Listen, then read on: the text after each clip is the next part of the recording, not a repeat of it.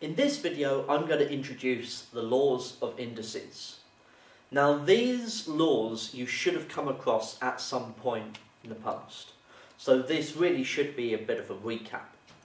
So I'm going to run through them and let's see what you know. So the first law is that if you have x to the p times x to the q, then this is x to the p plus q. Okay, so that's our first thing to remember. Now, an example of this, to show that how it works, is that if you've got 3 squared times 3 cubed, then this is 3 times 3, that's the 3 squared, multiplied by 3 times 3 times 3. That's the 3 cubed. And so you can see that we have 3 to the 2 plus 3, 5. 3 to the 5. So, following on from that, is that if you've got x to the p divided by x to the q, then this is x to the p minus q. Okay, where the order does matter. So if you've got something like 3 to the 5 divided by 3 squared, then you could represent this as 3 times 3 times 3 times 3 times 3 divided by 3 times 3. And then cancelling 3's, so 3 can go from the bottom, it can go from the top, from the bottom, from the top, and you're left with 3 times 3 times 3. So 3 cubed. So 5 take away 2.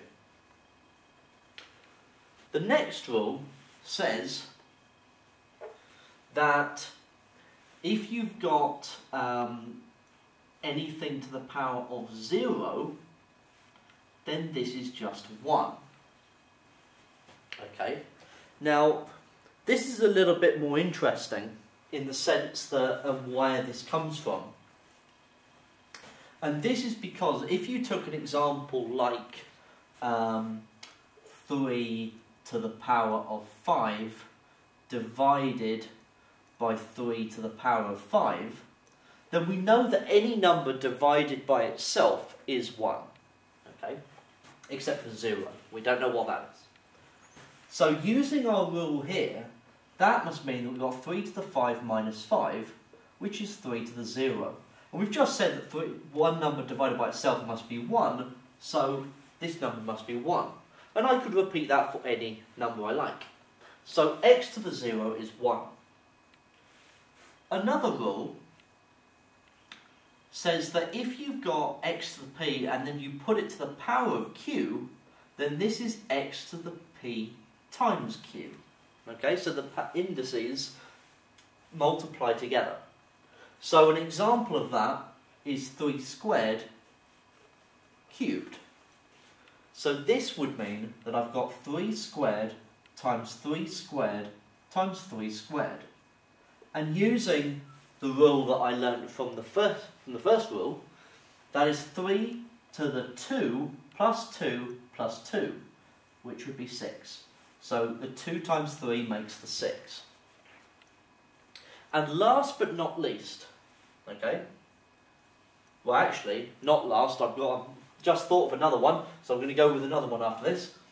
So if you've got x to the minus p, okay, so if you've got a negative power, then this is 1 over x to the p. Okay, so the reasoning behind that, an example of that, would be something like 3 to the minus 3. So that's 1 over 3 cubed. So that would be 1 over 27. I won't bother writing that. Okay, now where does this conclusion come from? If you had 3 to the power of 3 and you multiply it by 3 to the power of minus 3, okay, then in the way that we're writing, we've got 3 to the power of 3 times 1 over 3 to the power of 3. And that's where we get this 3 to the power 3 times 1 over 3 to the power 3 would be 1. Because this is the same as 3 to the power 3 divided by 3 to the power 3. And so, this must work out that it is this 1 over 3 to the power 3.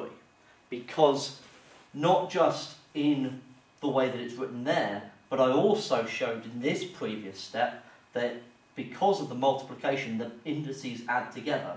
So this is the same as 3 to the 0, which we also know is 1. Okay? So this is a rule as well.